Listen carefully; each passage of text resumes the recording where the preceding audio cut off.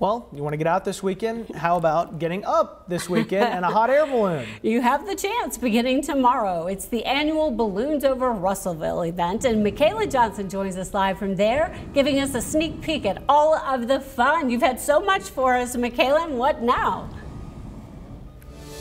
Good morning, Karen and Hayden. You're right, it's been a fun-packed morning, but if you see behind me, look at that beautiful hot air balloon that is up right now. That is what people are going to see whenever they come out for Balloons Over Russellville. But to tell us more about that is Rodney Williams, the event organizer. So tell me again, what will people see when they come here this weekend? You'll see a lot more balloons. You only see them in the evening here. In the mornings, you'll see them up in the air, but the balloon events scheduled at the Russellville Soccer Complex will be Friday evening and Saturday evening.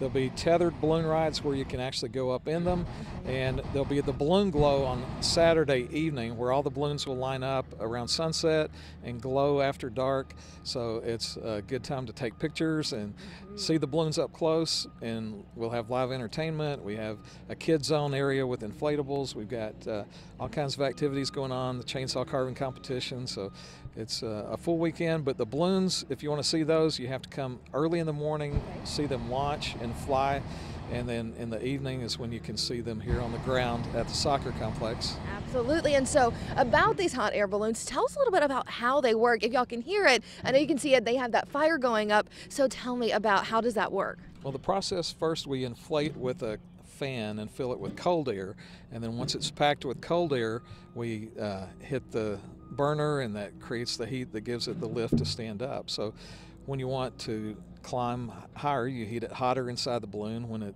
needs to come back down, you cool it off. So it's just heating and cooling that makes the balloon go up and down. Absolutely, absolutely. And y'all can see just how big this hot air balloon is behind me, but you told me just how big it is. Let the people know that too, because I did not know that. This balloon is 90,000 cubic feet. That means you could put 90,000 basketballs inside of it, but it's 7 stories tall, and it's one of the average size balloons. There's some that are a lot bigger. Some balloons can take 15 to 18 people.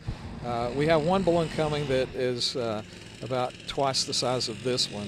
So there's a lot to see. There's all different colors and patterns, and even some special shaped balloons. We don't have any of those coming this weekend, but balloons can be any design, any color, and it's just neat to see all of the different balloons and how they glow at night. So Saturday night is the time to come and see all the balloons. Absolutely. All right. Well, thank you so much, Rodney. And again, these hot air balloons are going to be here all weekend, and they're just so beautiful to see. They're humongous. But coming up in the next half hour, I might be getting into one, guys, but you're going to have to wait around for that. I'm going to go ahead and send it back to you.